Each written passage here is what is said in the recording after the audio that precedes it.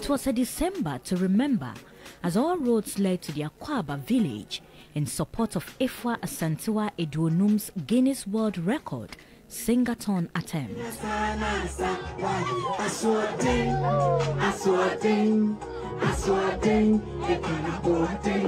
Another attempt took off shortly after. This time, the longest cooking by an individual. Nigeria's Hilda Bass's push had gained continental attention. It therefore came as no surprise when Chef Faila turned the attention to the northern part of Ghana with her cook-a-thon attempt.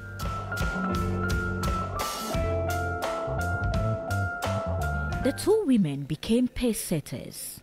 Their bold quest opened the floodgates for the season of record-breaking attempts in Ghana, with the likes of 60-year-old artist Mami deciding to chew gum for 47 hours.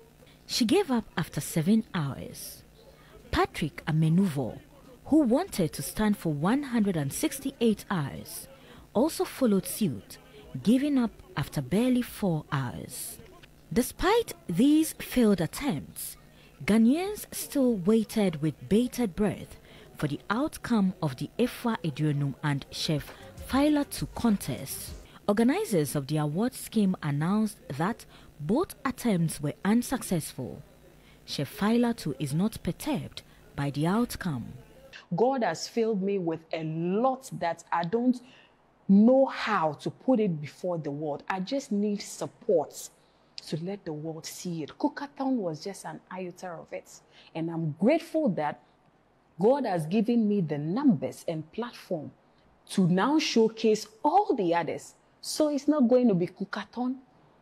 It's going to be other things that are more than cook-a-thon. Ghana's Chef Smith has since February 1 been cooking, hoping to end on March 6th. But with 2 disqualifications, would Chef Smith give Ghana the big record it so desires? Only time will tell.